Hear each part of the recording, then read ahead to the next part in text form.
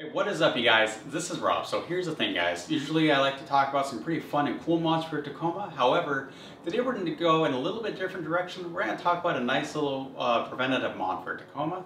This is to help prevent rust on it, guys. No one likes rust, guys. It ruins every car and every truck. So here's the thing. When Toyota designed the Tacoma, there was one little flaw that they had left in it. Now the AC drip hose that actually is dripping water onto the frame right now. So if you go on the forums, you're going to see a lot of third-gen Tacoma owners who've had their Tacoma for a few years talk about how there's now surface rust on the frame on that location where water is constantly dripping on it. So I figured, hey, let's fix the issue. So the best way to do it is, to me, to redirect the water. So what we're going to do is we are going to redirect the AC water to, instead of dripping on the frame, to drip away from the frame. How are we going to do this? Well, guys, you can do this with less than $10 in materials. You might even have this already sitting around your garage. So I have the 3 feeder hose. So I have 2.5 feet. You could probably do it with less. It really just depends on where you want to route it to. 2 of these wonderful tightening clamps. We all love them, or we all just love to hate to use them. And 3/8 on both ends barb. This is how we're going to be connecting the 3/8 hose to the AC. So we're gonna go ahead, I'm gonna show you guys how to install this. Let's go ahead and let's get in. All right, you guys, so first things first, we're gonna get to the actual hose. So we're gonna take off these 2 with the trim tool. So just pop the buttons off.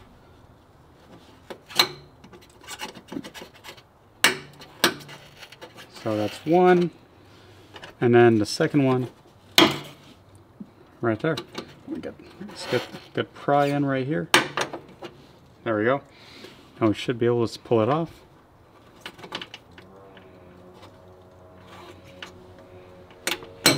And there we go. So now that we have this off, the hose is right back here. So now let me go ahead and show you guys how I'm going to attach everything.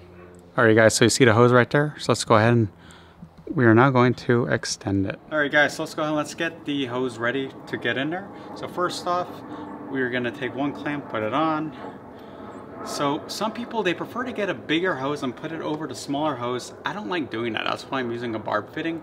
To me, this is a bit of a better, more, I don't like saying this, but I'll say a bit more professional way to do it, as opposed to just, you know, putting a soft tube on top of another soft tube. So we're gonna go ahead and stick the barb in there.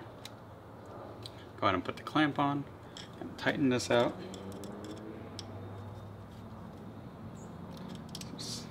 This onto it so it doesn't pop off.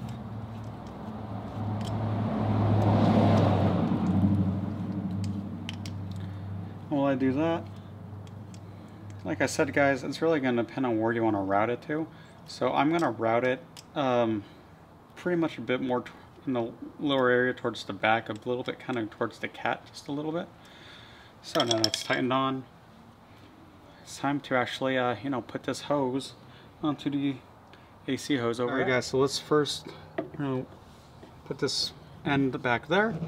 Alright, so now I'm going to go ahead, I'm going to slip that in. So remember guys, you want to use this clasp to tighten out on that end. So let me go ahead and let me get in there.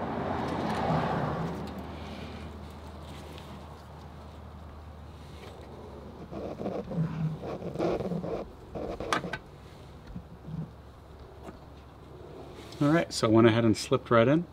So now I'm just going to go ahead and take my screwdriver and I'm just going to tighten this out. You guys don't need to see that obviously, so I'll show you guys after I tighten it, the next step. Alright you guys, so I went ahead and I ran the wire. So what I did was I zip tied it right here, just onto, you know, this little hole right there, just to kind of keep it stable. And then we just go under and you will see, let me get the light. There it is. Nice and easy, guys.